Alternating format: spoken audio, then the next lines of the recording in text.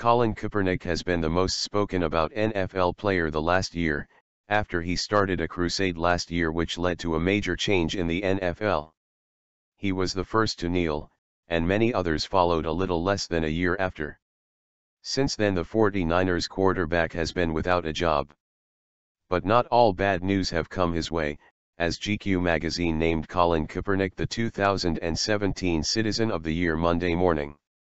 Out of all that GQ wrote, we are going to highlight a part of it.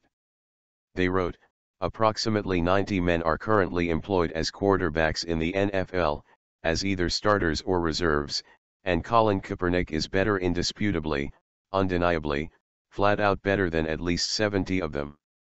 He is still, to this day, one of the most gifted quarterbacks on earth. And yet he has been locked out of the game he loves, blackballed because of one simple gesture. He knelt during the playing of our national anthem.